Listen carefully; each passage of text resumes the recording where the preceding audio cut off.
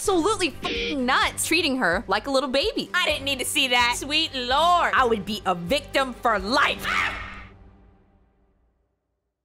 Gypsy Rose Blanchard was released from prison on December 28th. And I'm just gonna say it. Some of you guys are being a little weird. I don't know if you were active on like Twitter and TikTok. I don't have a Twitter, but I saw the energy. I saw the tweets. I saw everything getting reposted. The week of December 28th was kind of a weird week. But if you're somebody that was just following the press and the more professional articles, you didn't see all the nonsense that I saw. Everybody heard that she was getting out of jail. And then what happened was we were getting opinions from everyone on the internet, that some people that know the story of Gypsy Rose Blanchard, some people that just saw the act, or some people that didn't know anything and all they heard was, oh my God, she killed her mother. We were getting opinions from all corners of the internet. I felt like a lot of people were infantilizing her and creating this image of this really sweet, innocent girl that knew nothing, and oh, this is what I'm gonna show Gypsy when she gets out. And I know it was like a joke. And I also know that when we try to paint somebody as super innocent online, part of the reason why we do it, I was trying to understand this a little bit, even though I thought it was annoying. Part of the reason why we do it is because sometimes we have shitty people in our lives, we live in shitty hometowns, and everything fucking sucks. And we just want one thing that is pure and sweet and innocent that we can like hang on to, that's also getting justice. So I get it, but I just felt like some of the celebratory nature of it and some of the comments were like a little out of touch. Gypsy just got out of prison, but she's not a baby. She is a woman that just did 8 years in prison. I also think Dee Dee Blanchard, part of what she was trying to do was to create an image of a sweet, innocent little girl. That's what Dee Dee wanted. So if that's what you guys want to believe she is, you're basically doing what Dee Dee wanted. That's probably not what Gypsy wants. She's a 32-year-old woman that just got out of prison. She's not like a little tiny baby. I've narrowed this down to my top 3 Gypsy Rose public misconceptions that really annoyed me this week. We're gonna watch the interviews, okay? I have a couple things that really got me heated, and I wanna remind you, some of these things you guys may not have seen if you weren't on Twitter and TikTok and whatnot, but let me tell you what was going on if you didn't. This one was absolutely insane. I saw quite a few comments where under Gypsy Rose edits, I can't believe I'm saying this, the year is 2024 and there's Gypsy Rose Blanchard's edits. There were people under the comments that were saying the phrase, this makes me sick. They were saying, the bitch is dead. Let me explain. After the murders, Nicholas Godejohn and Gypsy Rose Blanchard went on to Gypsy and Dee Dee's shared Facebook account, and they posted a couple of disturbing Facebook statuses. One of the Facebook statuses said, the bitch is dead. And this is also what alerted other people that something might be going on. Fast forward to the trial. One of the attorneys was asking Gypsy Rose verbatim what happened. And this is in a period where Gypsy is taking ownership for everything that happened. Even though there's a sense of her feeling ashamed, Gypsy is not happy that she killed her mother. She said she did it almost in a sense of self-defense. She's not proud of this. But when asked in court and when taking ownership of things, the attorney asked her, what did the Facebook status say? And Gypsy Rose Blanchard bluntly says, the bitch is dead, into the microphone. So then on TikTok, people went and took this clip out of context as though Gypsy was celebrating her mother's death and saying, the bitch is dead. This is now in my internet history. Please be thankful. This like drove me absolutely fucking nuts. And then these little TikTok people that like aren't familiar with the case and didn't understand the context of it, they were saying the bitch is dead as like a celebratory, like almost like my shoulders are rising. They were saying it as almost like a fan phrase, as though this was a way to support Gypsy. I want to remind you, and you will see in the interviews, the Gypsy has said several times she wished things had happened differently. She's not proud that she killed her mom. But then you guys are over here saying the bitch is dead. You gotta be kidding me. That's the first one. That's just the first one. I want to reiterate. I know that to an extent, you guys are joking and trying to find a little playfulness and bliss and a glimmer of light when Things just suck sometimes. I'm trying to remember that. There's a lot of people saying, when Gypsy gets out, I want to play her this song. Or, ooh, when Gypsy gets out, I can't wait to show her this. What do you think of this? And there's also a playlist called Songs I Would Play for Gypsy Rose Blanchard Now That She's Free. That's your ticket to 10. I personally think this is really odd and it's like self-serving in a way. It's just funny or it's for fun, and I kind of see what you're saying, but it's going back to that thing of you seeing Gypsy as a little innocent baby and you are the shepherd that's here to guide her. It's such a small statement, and I get that it's kind of a joke. Is it really a small statement? I feel like it's saying a lot. It's saying a lot about what you think of Gypsy and like what you think you are. That's just how it's coming off to me. I think it's just so ironic that Dee Dee wanted Gypsy to look and act like a little baby, and people are treating her like a little baby. They're like grinding my gears there, but I keep trying to take it as they're joking. Do you ever get so like overwhelmed with something, you just feel it in your body and you gotta move around a little bit? Makes me a little uncomfortable. The third one I have, and I think this one might be a little controversial because I see where you guys are coming from sometimes, from a place of care and concern and your intuition. There's a lot of people that came out, especially early on, and they were looking at Gypsy Rose's husband, who, okay, he wrote her in prison. It's giving hybristophiliac. It's a little, you know, okay, I hear you. I see what you mean by that. But people actively commenting like on videos of her with her husband, or like trying to like do, I don't know, Twitter threads on him or something, just saying like, I don't trust that guy. Gypsy, that guy's not safe. Gypsy, that guy's a red flag. Who are you? Like, what is the point of that?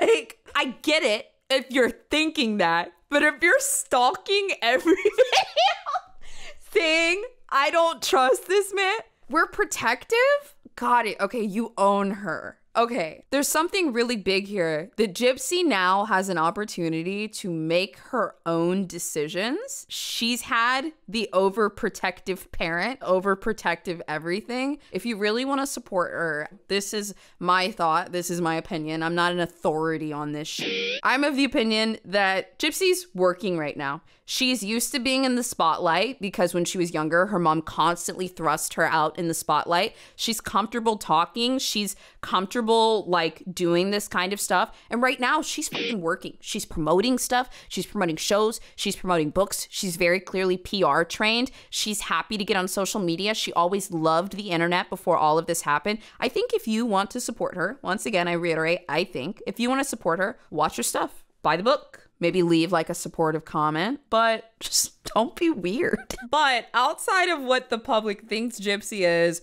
or what they want her to be, probably because maybe that's what they need in their life in the moment. Maybe, I don't know. We're gonna get to the interviews in a second. She's been on The View, she's been on Entertainment Tonight, lots of those, but I just wanna put this in here kind of in the beginning. If you didn't know, last night, as I'm filming this, Gypsy Rose Blanchard got hacked on TikTok. I don't know about other social media platforms or anything like that, and so literally just a couple of hours ago, she put out this message. I wanna put it at the top of the video just so everyone's aware. So it has come to my attention that there has been a lot of fake accounts in my name, some of them even going as far as to ask for money. I would never ask for money. Please don't make a GoFundMe. Don't do anything with money. My legit accounts will have the verified check mark on it, whereas these other ones are popping up under my name, and they're not me. I only have one Instagram. I only have one TikTok. She sounds so frustrated. I would not be surprised if the scammers haven't already racked up thousands of dollars from it. Even people with good intentions, seemingly, there's people that start GoFundMes and they're like, hey, let's raise a bunch of money for Gypsy Rose Blanchard and then give it to her. Well, you don't know if they're really giving her the money. And second of all, I don't think Gypsy wants anybody to do that. So reminder, all of her accounts so far really do have a verified check mark on them, from Snapchat all the way to TikTok, Instagram, all of that. So you guys be careful. Welcome to the show. Nice to have you here. So, you were released from prison just a week ago. Yes, that is correct. I mean, that's just, like yesterday. Right. You served 8 years of a 10-year sentence. Number one, how are you doing? Number two, you say that prison changed you. How did that happen? Tell us about it. Well, I'm doing great. I'm in New York City for the first time. I'm enjoying my freedom. I'm taking it day by day. It feels really, really nice to be out in the free world. How did prison change you? Prison actually was very helpful for me. I always say that if I didn't go to prison, I don't think that I would have acclimated to the outside world as easily as I have now. That's interesting. Yeah, so your life was less the world than prison. You said you were more free. Yeah. I didn't even think about that. Some people said, like, oh, Gypsy should have never gone to prison. She should have gone straight to a mental hospital. But the people that said that, I don't think they've ever been to a mental hospital before. I think she's right. They threw her into prison, and she was probably with a lot of women that said, oh my God, you've been fucking abused. I'm gonna take care of you. Y'all fucking know. Y'all are here to talk about some playlist. This is what I'm gonna show Gypsy. Y'all would be that person in prison. They would take her under your wing, protect her, and show her stuff. So over 8 years, she probably did really learn a lot in jail. Yes, the prison mindset. mothers. But Gypsy Rose, you suffered for years as a victim of Munchausen syndrome by proxy. Your mother, Dee Dee, tricked everyone, doctors, your family, the community, into believing you were chronically ill when in fact you were perfectly healthy. Right. She claimed you had leukemia, muscular dystrophy, forced you to shave your head, use a wheelchair, insert a feeding tube. What was your mindset oh my God. under your mother's control? You know, my mindset was very submissive. I always wanted to please my mom. I grew up as a people pleaser, and that's something that I've actually worked really hard to change over the last couple of years. But I just never wanted to risk disappointing her or making her mad. Well, she also toyed with your emotions as she would favor the cat. Yes, yes. There was a lot of manipulation tactics going on. Stop. Did anyone hear that? That is one detail that I had never heard of in the Gypsy Rose Blanchard case. When Gypsy would upset her mother, Dee Dee would ignore Gypsy and start to give all of her love to the family cat. She put her daughter in competition with the cat. I don't have any commentary on that. I just want you to take it in. When all a child wants is love. So playing off your very existence and your instincts, she manipulated you from the day you were born. But how do you think she was able, you had your most painful surgery was when your salivary glands in your neck were removed because your mom convinced doctors that you were drooling too much? Yes, yes. When in fact, she had put something on your gums to numb you and you were drooling. How did she convince doctors to do these things? You know, I just don't understand myself, and that's something that it's going to be hard to understand going forward, because I have to live with those things now. I have to live with the scars on my body and look in the mirror and know where that came from. And so it's not only a emotional trauma, but it's a physical trauma. But your mom had an experience as a health professional, right? She did. She was in nursing school when she was younger, yes. Does not a doctor make, nor should she have ever done the thing she did. And my understanding also is that you lived in Louisiana and then moved, and when doctors asked for your medical records, she said that they were lost in Hurricane Katrina. Exactly, exactly. So, and I think you're very brave for being here. Dude, Gypsy is handling this stuff like a tank. Bro, if this happened to me, I would be a victim for life.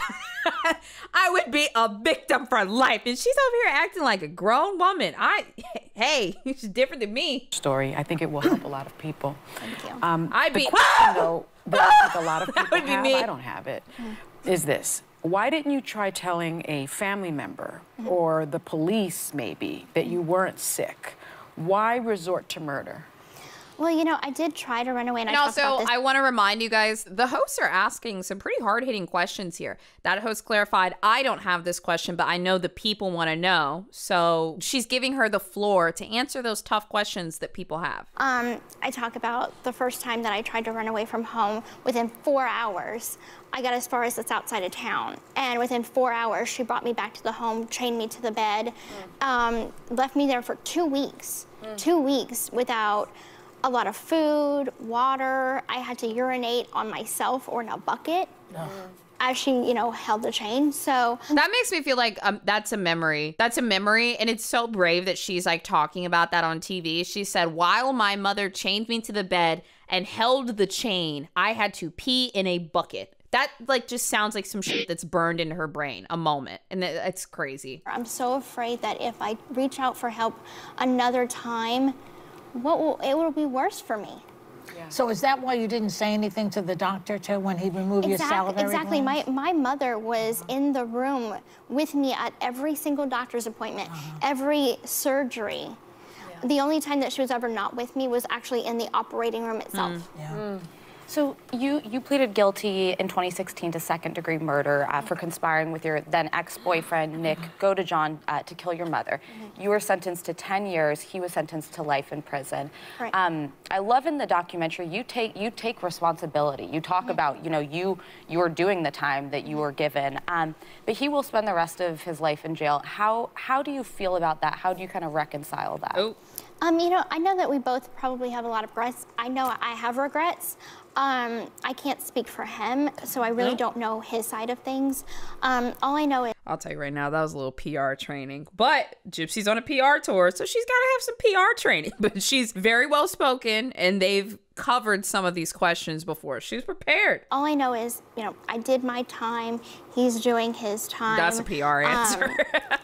That's all the best that I could do at this point. Like, for me, I have to focus on myself right now. I can't look in the past and worry about him or anything else going on. I have to prioritize myself in this moment. I just got released from prison after 8.5 years, and then I didn't have a life before that. So I have a lot to process and go through right now. How old are you now, if I may ask? I'm 32, actually. Okay. Yeah. Bro, she's sitting up there like a member of the View. She's very well spoken. She was your torturer, she was your captor, but she was also your mom. Right. So when you think back on your mom right now, how do you feel about her? And does any part of you miss her, feel Yes, love? yes, of course. Like, at first, I was really upset finding out all of these things that she had done to me, and just kind of the web that was going on of lies and uncovering that. I felt very angry at the beginning after my arrest. Crazy. Those pictures are crazy. And then after 8.5 years, I've come to realize that she suffered a lot from mental illness. How do you work through those emotions? How do you work through the... I give myself patience. I give myself grace to take it day by day. And if I feel angry in one moment, let me feel that. If I feel remorse and sorry, there was one time on the anniversary of the crime is actually the hardest day of the year. Are you going through psychotherapy? Yes, I am. And so what I do on the anniversary is I play one of her favorite songs, and I allow myself that time to cry. And I mean bawl cry, because I feel like I can't do it in front of other people. She's allowing because herself I'm to afraid grieve. of being judged for it. Yeah. They're probably gonna make some kind of snarky comment like, well, you killed her. But I'm like, you know, she was my mom, and I miss her. Even though everything that she did to me, she was still my mother. I think some people might be really surprised when asked if she misses her mother that she says yes. That woman was her world for 22 years. Even though we very clearly see it as abuse, and it was abuse, Munchausen syndrome by proxy, or I think they call it factitious disorder or something now, to Gypsy, in her very core, this is like actually kind of fucked up, but I think it's true. In her core, her mother taught her that that is love. This is how someone shows you love. And it's gonna take a really, really, really, really long time to find out that like that's not love. And I think that she's like very actively working on this, but I am not surprised that like something deep in her still feels like that's how you love. I'm not surprised by it, you know? Another aspect of this is Gypsy Rose's new husband, who I believe wrote to her in prison about 2 years ago. And they ultimately decided to tie the knot about a year ago. And now that she's out, they are together. People don't like Ryan. I don't know why. It was like at some point after the paparazzi video where they were, you know, out looking for shoes, and Gypsy was kind of down to talk to the cameras, and Ryan just wanted to, you know, walk off and get away. And Okay, there's one other detail that I thought seemed a little odd in theory. Ryan's license plate, it said Hitman on it. That was his license plate. However, apparently it's a tribute to a wrestling character that goes by the name Hitman. So take that how you will, but that was people's first impression of Ryan, and they didn't really like it. But over the past couple of weeks, Gypsy and her boyfriend Ryan have been fighting back against the critics. I also just want to remind you guys too that like Gypsy, for 22 years of her life with her mom, they were codependent. They were best friends. They were a unit. It was them against the world. So I would not be surprised if Gypsy replicates this with her new husband. That's how she knows love, being an inseparable unit. That's what Gypsy and her mom were. They had a Facebook page together. When people came down and said, oh, I think Gypsy might be faking it, her mother went in even closer with her, saying, we're a unit. It's us against the world. So it's no surprise when people started to come out against Ryan, Gypsy would come out and make a statement and say, fuck you guys, I love my husband. Because honestly, that's kind of what Gypsy is. She's a writer, you know? But I think this is all going to change over time, like as she has more experiences online and through therapy. But this is just where we're at today. Look at the newlyweds. So cute. And rocking that new ring, too, I see, know. Gypsy. This was actually his mother's, so it's passed down to me. So it was always meant to go to my wife, so. And it fits perfectly. It didn't need to be adjusted at all or anything. Well, I guess it was just meant to be. Meant to be, right. Exactly. You are the one, as you said on the green. Right. So I got to know, though, Gypsy, how many men wrote to you wanting to date you while you were in prison? A lot. I need some numbers. Well, give me an estimate. God, y'all remember the Chris Watts letters? I want to see the Gypsy letters so bad. Come on, hit her. Hit her with it. Over 250. Over 250? Yeah. From all different countries. From all I countries. think it was more. I think they held back some of those letters. All right, so what about Ryan made him the one? What's different about Ryan? Well, Ryan's from Louisiana, and I mean, there's one of a kind. But he's from Louisiana, and I'm originally from Louisiana. So I saw that, and I'm kind of like, hey, you know, someone from my home state, we probably have a lot in common. So I wrote him a letter back, and we became friends, and then, of course, more than friends. And then Bro, you know that motherfucker got that letter back, and he said, yes! now we're married. Incredible. Congratulations to you you. both. How many women now have tried to pursue you, Ryan, now that you're with Gypsy? I hadn't even give it any thought. I mean, look at this beautiful woman I'm sitting next to. But I have a feeling that there's a lot of attraction coming to you from other women out there because of... There has been a few, and I Dude, this interviewer was being like, so nice. Block. And I just let her. Wait a minute, y'all hear that? There has been a few, and I hit the block button. I'm like, block. And I just let her. I'm like, yeah, go for it. Happy wife, happy life. That's right. So how is it now being a newlywed couple in the real world, outside of prison? We call it a newly together wed. Yeah. You know, because we've been married a year and a half.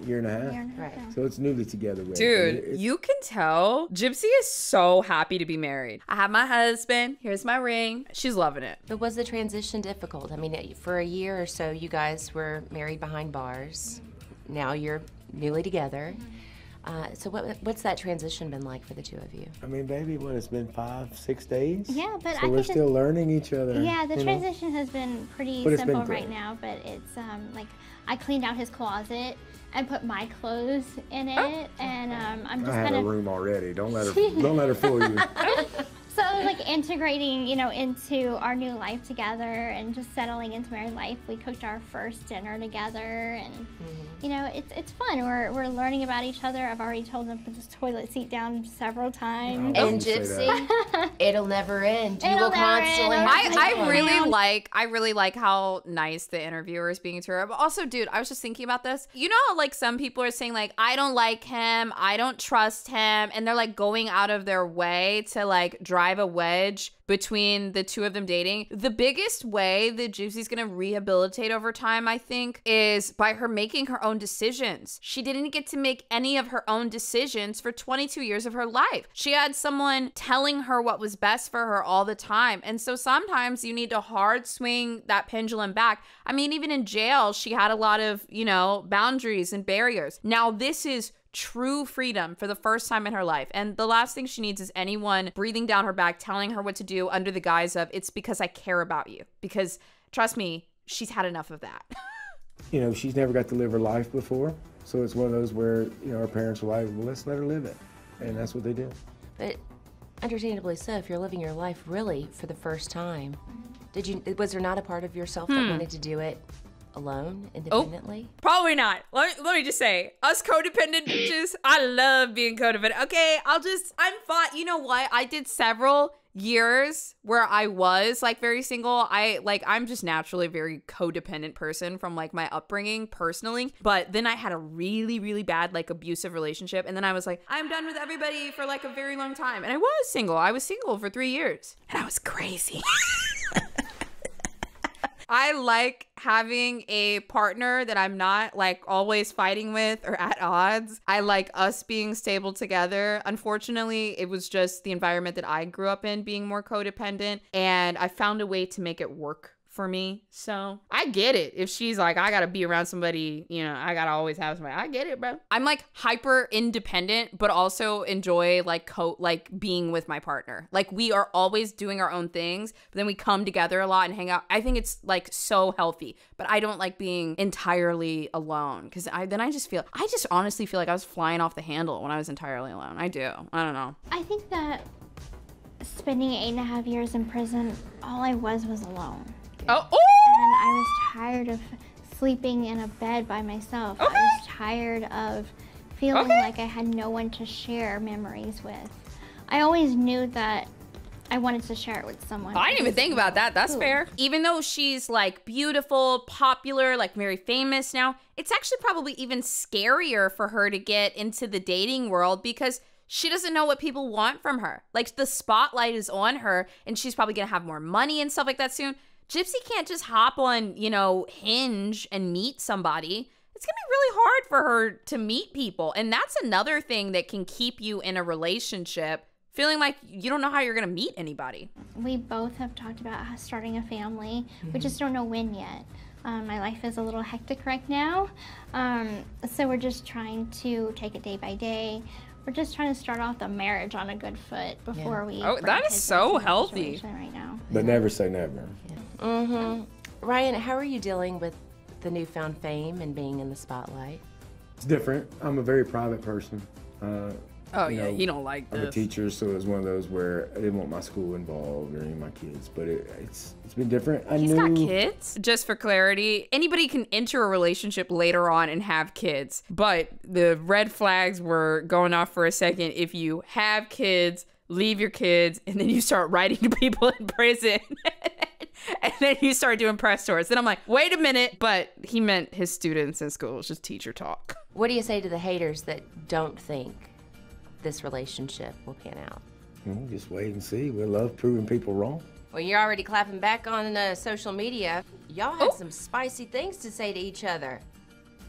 Well, we're newlywed, like, you know. I mean, we're married. What's hard for me is watching, you know, the negative comments towards him. I can handle negative comments towards me because I don't care. Okay, as you can tell, I'm a Gypsy defender. I'm on Gypsy's side, but he did not have to say, baby, come and get it. He did not have to say that. I shouldn't have had to read that. I didn't need to see that. I felt personally victimized by that statement. I want to clap back. And that was my, you know, clap back a little bit. I'm gonna come to his defense. He's my man. Oh. That's what wives do.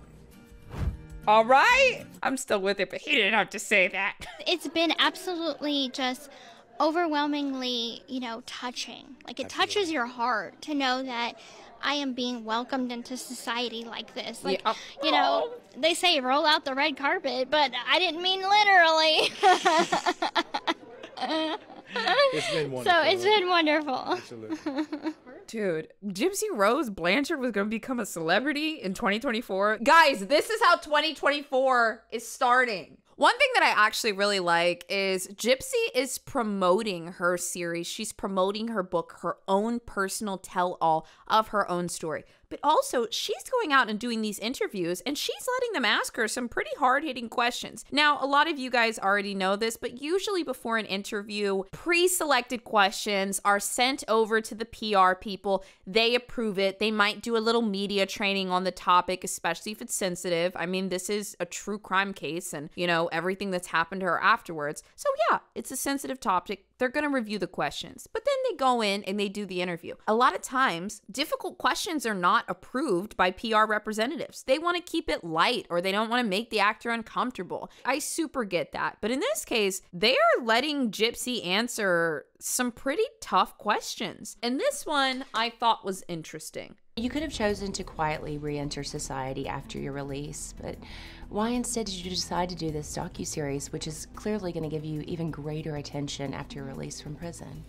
I think the heart of it all is I just want to share my story. I want to be a voice for the voiceless. I want to come out and just tell people this is who I am. This is why I'm doing this. It's important to me. It's close to my heart. And so I'm just tackling it. Yes, it is a lot right out of prison, but I'm doing it. Dude, she's working. She started telling people that I had cancer. But none of it was true. There was also a lot of emotional and physical abuse. I started to feel like it was either her or me. So my purpose for doing this documentary is really to just shed light on mental health awareness, Munchausen by proxy syndrome. Like this is why. That's interesting. I think it's interesting that she fully accepts that her mother has it, because some people that have that abusive bond with a parent like that, they may not want to believe that in a sense. And she's like, yeah, this Munchausen that my mother had. Share with others what I've been through is because. And people do deal with that. If somebody out there is watching this, they can see me and know that they're not alone. Because when I was living with my mother, I felt very alone. I always say that if I had someone to tell me, hey, it's safe to talk to someone and tell them that you're struggling, tell them that your home situation is bad, tell them you're being abused, I wouldn't have committed my crime. Bro, it's crazy that a lot of people are dealing with abuse in their home and they don't know that they're being abused. So that's why it's important for me to share my story. Dee Dee Blanchard's death was violent. And that's when I hear her calling my name. Gypsy, help me. Her daughter, Gypsy Blanchard, and her boyfriend are now jailed on first-degree murder. I played a part in asking him to commit the murder. Oh, I don't see all the clips. We've But seen it's in the so many documentary. documentaries, so many TV shows about you. What do you feel like is the biggest misconception about Gypsy Rose?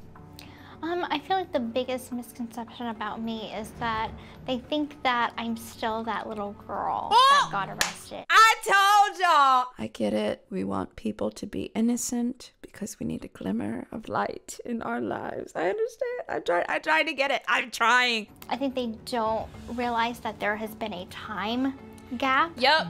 From, it's an 8.5-year time gap. Yep. From when I got arrested to now. And I've grown up, I'm matured, I'm a woman. Yep. I'm married. Like, a lot has changed. Whereas I think when they watch the previous documentaries and even the act, I think their image of me in their mind is still stuck in that time space. And they don't allow for any growth because all they see is those images of me living with my mom. Yeah, oh my God, I didn't even realize she said this in the interview. Oh, thank God, because I didn't want to speak for her too much in the intro, but I was feeling a type of way, sweet Lord. Okay, I'm just gonna add on to that too. It's also an ego thing. It's one, some people choosing to see Gypsy the way that Dee Dee wanted you to see her, which is fucked up, by the way. And two, it's you wanting to be important and on a higher, mature, hierarchy level. It's putting yourself up here and putting Gypsy down here, which is fucking weird. And honestly, some people may not even realize that they're doing it. All they see is those images of me living with my mom. Right. And so I think now that I'm coming out as a woman and sharing my story now, I hope they'll see me in a more grown-up light. You can't breathe. Your body strangles you. 5 minutes. I could have lost you forever. Is that what you want?